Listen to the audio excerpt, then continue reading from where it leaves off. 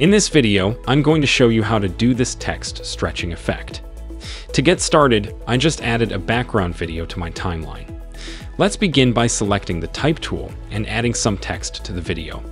Then select the Move tool. Drag the little circle, which represents the anchor point to the lowest point of your attack. So for me, it'll be right under the G. This is where we want the stretching animation to start from. Now over in Effect Control. Scroll down to the Transform properties for your text. Uncheck the Uniform Scale checkbox. Position the time end at the start of your text clip. Then change the vertical scale to 0. Click the stopwatch. Toggle next to vertical scale to create your first keyframe. Press a right arrow key on your keyboard 12 times. Move the time head forward 12 frames. Change the vertical scale to 120. To create your second keyframe, press a right arrow key another 5 times. Move the time head forward 5 frames. Change the vertical scale to 95.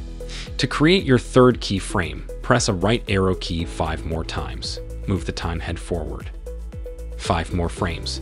Change the vertical scale to 100 to create your last keyframe. Alright, and now when I play this back, we have a nice looking stretching text effect in Premiere. Okay, that's all for now.